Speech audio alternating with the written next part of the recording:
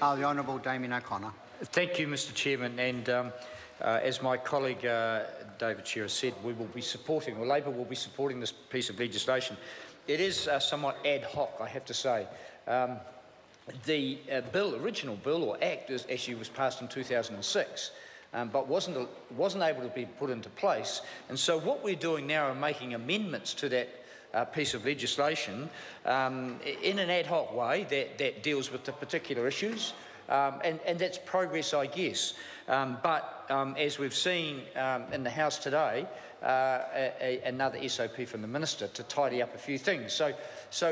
We hope that there haven't been too many omissions. The Select Committee did do its very best to cover all these things to make sure that the intent of the original 2006 Act is being carried through in a somewhat more modern environment, and one where we've seen rapid growth and progress of the wine industry.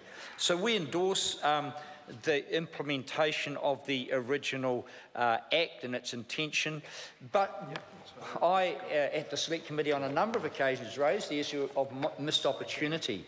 And we are seeing actually with honey at the moment, Manuka honey, something that is, I guess we've considered unique to New Zealand, something incredibly valuable and growing in both in terms of its total export value and actually in the properties that are available across the whole health and medical area.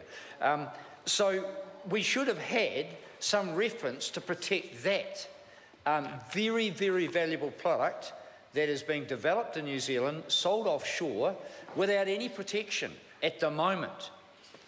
And it's the same thing with much of the food that we're producing in this country at the moment.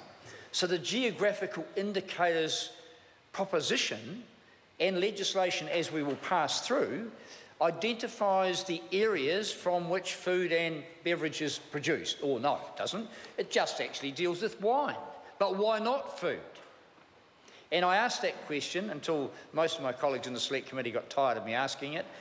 You know, why shouldn't we? And it was because, quite frankly, we've got a government that sat on its hands over this and will sit on its hands over Manuka honey and will sit on its hands over food production, so that we'll miss opportunity. The only reason, as my colleague said, that the government's moved on this is because there's an EU trade deal.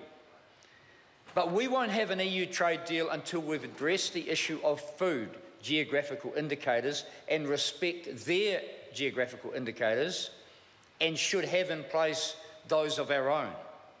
So this bill is a missed opportunity for New Zealand once again, by a government that lacks the vision to see where we will be going as an export nation, the primary sector, into the future, 20, 30, 50 years out.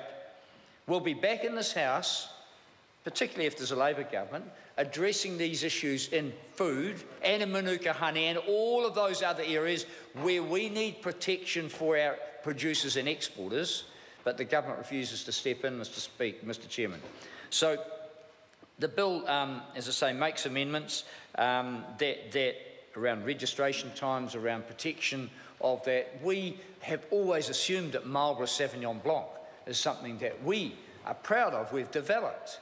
But actually, without this legislation, they have no security in the international marketplace. And indeed, they're already asking questions because of the large amount of bulk wine supplied offshore, that is bottled offshore with a Marlborough Sauvignon Blanc label on it, but actually without the protections that I think we need to uphold that brand. And while this piece of legislation will not guarantee protection for the wine industry, it's certainly moving ahead in terms of the production of the wine from an area and ensuring that we can put the label on it with some truth and with some integrity. Mr Chairman, as I say, we will support the Minister's SOP.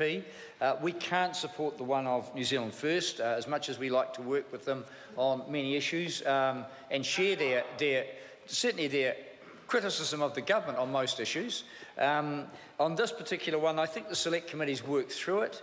It's a tricky area, using Māori terms, and we believe that it shouldn't just be the Geographical Board. I think these are will be more important issues as we move forward, as I say, into the area of food, manuka honey and other.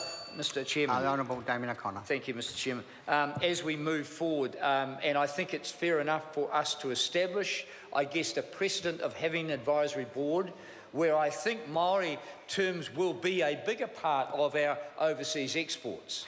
It's something that is truly unique to New Zealand, and I think we're starting to appreciate that, Māori culture, you know, and all the history and the stories, and in fact the wisdom that we're just starting to learn about. As we move forward, we've got to ensure that we don't abuse or overuse, and that we have appropriate use of Māori terms, geographical places or whatever, Mr. Speaker. So, Mr. Chairman, sorry. So I think that we are making good progress. We don't want to delay the passage of this bill. I think the Select Committee's done a good job. I'd like to acknowledge the members of government on that committee. They are, as always, under writing instructions from the Minister, so they're a little bit restrained, I have to say, and probably would be a smarter committee if they were allowed to do a bit more and work with the opposition. But, Mr. Speaker, this is a good piece of legislation. I acknowledge the Minister that he has finally got around to doing something. It's been sitting around since 2006. Labor welcomes the passage of this bill to protect the wine industry and all the amazing development that we've had there. But what they've missed is an opportunity to protect the food that we produce and things like manuka honey that is currently, both of which are at risk from, I guess, from people putting in place, selling, exporting things around the world with New Zealand label on them, but they're of course not true to brand, and they risk undermining our reputation. Mr. Speaker, some progress, but a missed opportunity. Mr. Speaker. The Honourable Paul Goldsmith.